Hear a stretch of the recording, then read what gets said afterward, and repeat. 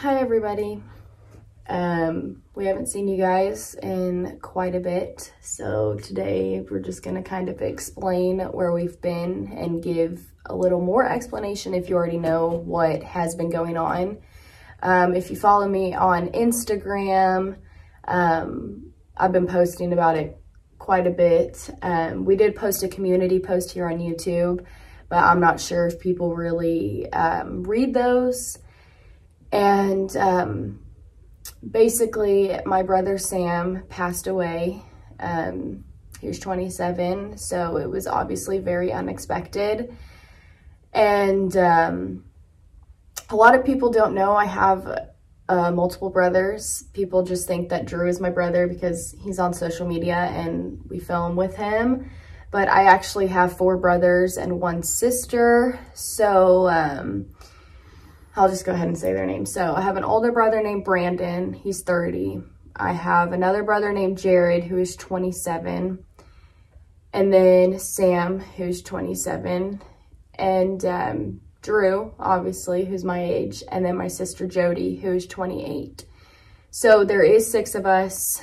And God, that just made me like really sad because now it's not 6. Sam passed away on the 26th, so we have not been posting, obviously, since then. But we're ready to get back into the swing of things. We have 2 pre-filmed videos that we're going to post next week, but we are going to take this weekend off. So, yeah, we'll post next week. I'm going to explain what kind of happened to Sam. We're not really sure as of right now the main cause, but we have some speculation what it could have been. We have to wait 6 to 8 weeks for the report to come back from his autopsy because of coronavirus. A lot of stuff has been pushed back, and I don't know if that's like the normal time frame that takes, but we have to wait. But I'll give you guys some background. So Sam 6 years ago had an AVM, which is basically like a cluster of veins on his brain that's not supposed to be there. They believe he was born with it. And so 6 years ago it ruptured, and which caused a brain bleed. And he was in the hospital for a very long time. Thankfully, he made it out from that, which was a miracle. And from that, I'll put up on the screen what it, like the definition of an AVM, because honestly, I'm not 100% sure. I just know it's something on your brain that's not supposed to be there. So, and his was in a very unique place. It was like underneath his brain and not on the outside like they normally are. He made it out from that, obviously, brain bleed from 6 years ago. And luckily, all he had that was different was he lost hearing in his ear, one of his ears, and then his sight was messed up, so he couldn't play video games, which is not like a necessity. Yeah, like detrimental. But he got lucky for sure. He had 2 surgeries since then. His recent one was a year ago to try and shrink it. But like I said, his AVM was in such a unique place that it was very hard to get rid of it completely. This last surgery was supposed to be the ending of it. They were supposed to get it all off and he should have been great. But they touched a nerve, I guess, and it caused him to like freak out, and to the point where they couldn't finish the surgery. So he still had a little bit left on his brain. So, like I said, we're not sure if that was the cause of it, but right now that is where our speculations are leading to, because other than that, he was a healthy 27-year-old boy, you know, and it was just, it hit him fast, whatever it was. So,